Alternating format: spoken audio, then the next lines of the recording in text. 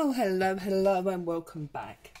I'm Claire, this is Purple Poppy, and today we are working on the next part of our Lynne Moncrief inspired accordion book. And as always, I have done today's for us to work on together. Now, I'm looking on Lynne's website. Her one of these is quite different really, but it's the same principle. I mean, she has 3 of these buttons.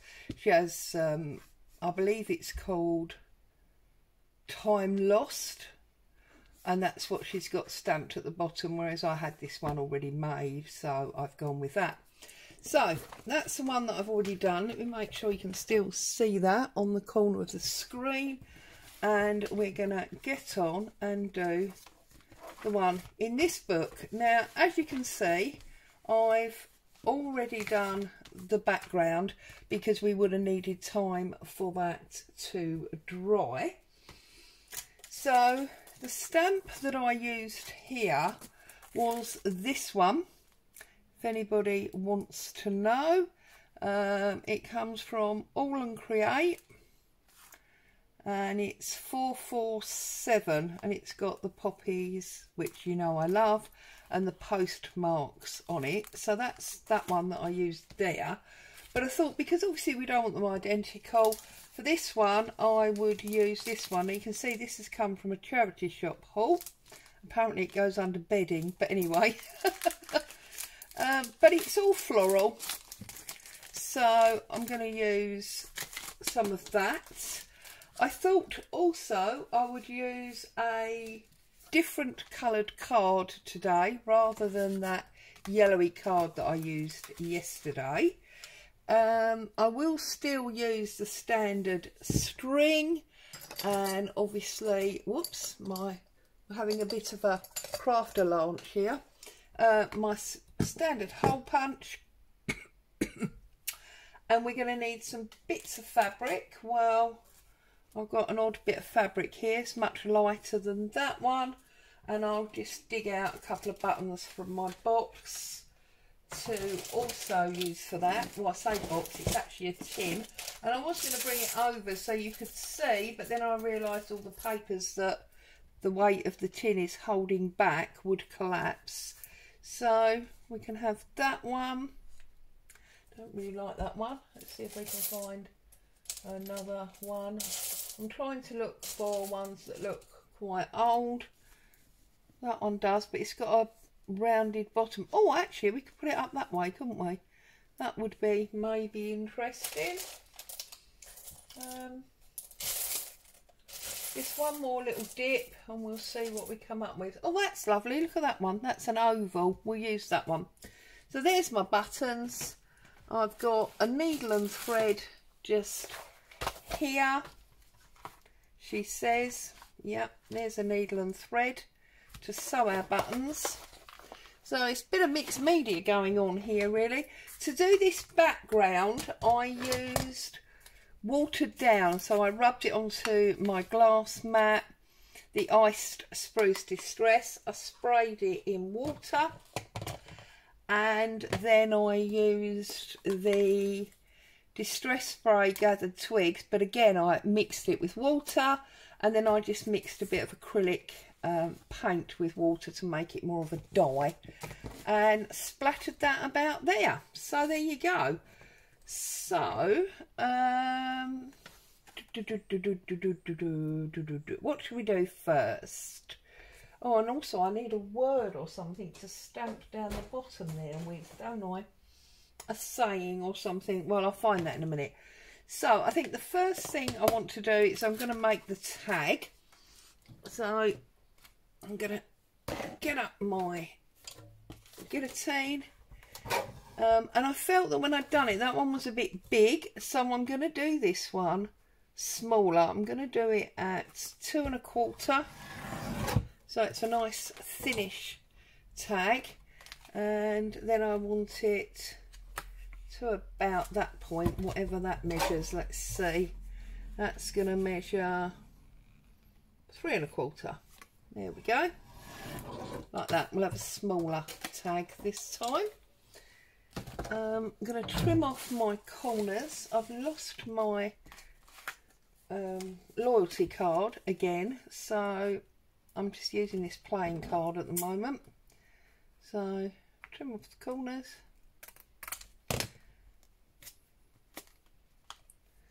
Get rid of that. Turn it over. Trim off that corner. Give ourselves a hole. Okay, so I'm going to get a little bit of ink and colour on here. So, a bit of book page, like so. Get my makeup brush. I want to get some colour around the edge. And then I want to come into the centre a bit as well, because we don't want it too white, do we, really? Okay, that looks quite good, I think, once we get a nice crisp stamp on it. So, there's my block. Now, which one of these do I think I want to use? This one is sort of roses. Actually, no, they're poppies. Well, we've got to use the poppies, haven't we? That's the end of that discussion. Poppies it will be. So, let's get some ink on there.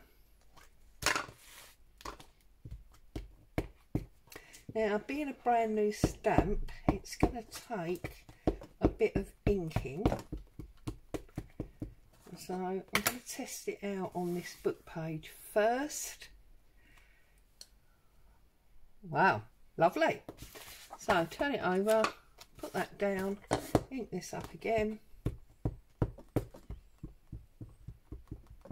Do you know, these, I'm saying about these stamps coming from the charity shop, and they did. I mean, it's not a fib. But do you know, my mum, must be something to do with where she lives. Every time I go to my mum's, she has got, that's lovely, she's got a wad of stuff from the charity shop. I don't know how she does it. When I go, I'm lucky if I can find, to my local ones, I'm lucky if I can find a book. It's really, really bizarre. Now, I'm thinking I would also like something down here. And I've got this postal one. I'm a bit obsessed with postmarks, as you know. So I'm thinking I'm going to do that on that side. So I'll get some black on here. It did have gold on it. So, but I want it coming off the edge. So about there, like that. That suits me very nicely. Thank you very much. Happy with that. Get that out of the way. Bring our page back. So this is going to sit about there. We want our fabric for our buttons, and this has been torn and folded with the button on top. So that's that one, and then we need another one. But then also I want some stuff underneath that tag, so we'll sew those in a minute and put them up the top there. But I want something going on under this tag. So what I think I'm going to do is I'm going to take my tear ruler and I'm going to pull this creamy edge off of the side of the page. I've got a nice rough sort of shape to it now. I'm going to just tear it short like that. I'm going to pop it under there, and now I need to find some packing tape. So, not tape, paper, some packing paper, just because it's that nice brown colour. So, try that. So then it will go sort of like that, and like that. So we create that. and then I will need to find a word to put over the top. But I can actually, do you know what? In here there's oh, the wedding of it. That's quite nice. Ah, there we go. Look at this. Postcard from Cuba. I like that. I'm going to go with that. I mean, I might even use the 11 in it. So very often putting out, you know, the chapter number and the title of that chapter can be great for your work. I like to do that. I do that quite a bit. So pull that down, pull that up. So we've got a raggedy edge. And then I'm just going to put that on there like that. A bit straighter than that, Claire. Like that. So we've got our 3 layers. Okay. So we need to do some gluing, don't we? So let's cut a piece of string. I'm going to pop my string through my card. And this is actually the back of a birthday card. So it can be used, you know, we're recycling as much as we can. And I'm not tying it tight to the ring. I want it sort of baggy there. And they will hang down like so. And then I'm going to cut them on the angle. Get rid of those 2 pieces. Right, I'm going to do a little bit of inking up round my papers here. So, because obviously it's grungy, isn't it? This whole idea is about the grunge. So, just got to add a bit of grunge in. And you see I did the pen lines around the edge as well. It's not something I usually do, but I quite like how that came out. So we've got that one.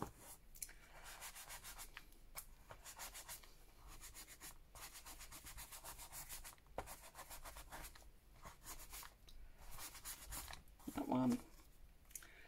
And then the title piece. So that's my computer tinging. Something's obviously happening on Facebook or YouTube.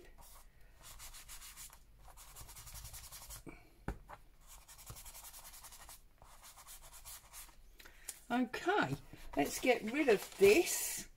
So I think I'm going to start with this little white one. So I'm going to glue that one down first. I'm going to glue it quite high. Oh, I didn't do the words in the background either, did I? Hang on a second. Let's just stick that back. I'm going to go back to the poppy one that I had here, and I'm going to do this bit of writing through the middle. We need black for that. It's the trouble when you're copying something, you don't always remember all of it. Sometimes you have to go back, and I'm going to put it there like that. Alright, that's fine. Okay, so now we're going to glue this piece quite high. And you can do this really with anything. It's a bit like when, look, now I've glued the wrong side. I'm really not on it today, am I? Goodness me. It's a bit like when people do, you know, inspired by Pinterest or whatever. You can do this with almost anything, to be honest. Find something you like and make your version of it. Simple as that, really. I'm doing this, A, because as you know, I love a bit of grunge, and B, I'm truly inspired by Lynne Moncrief. I think her work is awesome. So, there you go. Okay. So we're going to pop that on top of both of them and hanging over a little bit like that. I'm going to open this out so I'm not on that bobbly bit that's underneath. Okay, So we've got our text, we've got our two. That one's going to go on the top now as the top layer. So I'm going to put that there, like that. So we've got our 3 layers, okay. I did put some fabric on that one, but I've left this one without. I'm going to sew my buttons. Whoops. So just a standard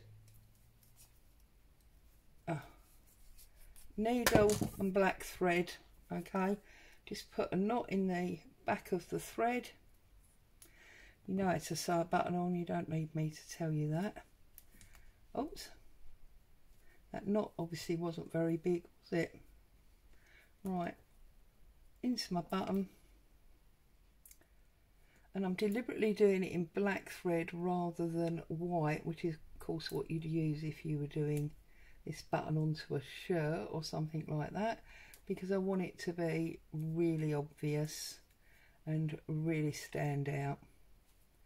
So like that.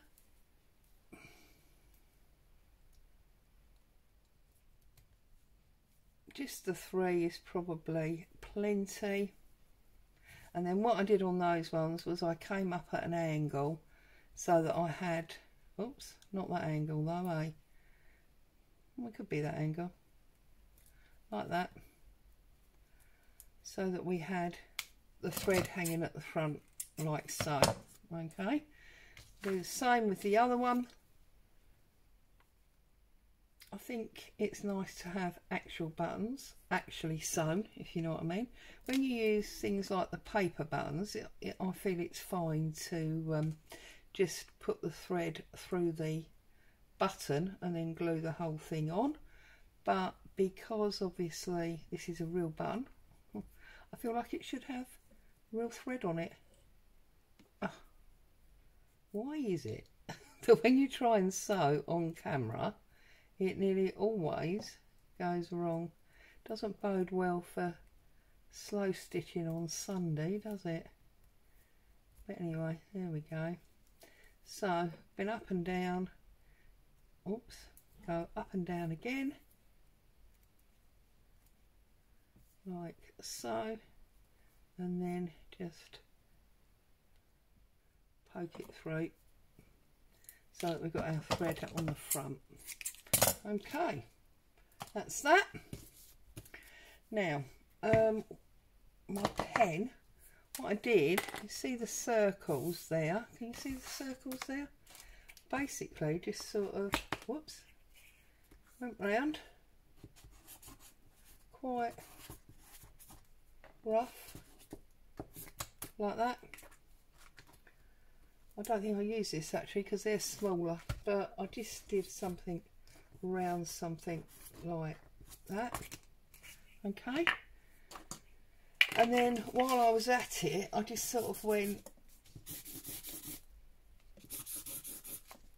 and came all the way down and across and then back up the other side, just to sort of frame it, but in a deliberately rough way, if that makes sense. Look, this is how crazy I am, goodness me. And then here I just put glue in the circles and popped that in there. Yeah, that was definitely a smaller lid I used for that one. And there you go, look. There are the 2 pages. This is the one I did on my own, off camera. And then this is the one that I've obviously just done with you guys. So there we have another page done in our inspired booklets. So how many pages have we got now? I missed a few there deliberately. So we've got 1, 2, 3. There you go. So we had the initial video and now we've done 3 pages. Hope you found some inspiration. You're going to go and get grungy and messy doing that. Have fun while you're doing it. I'll be back to see you very soon. Bye bye for now.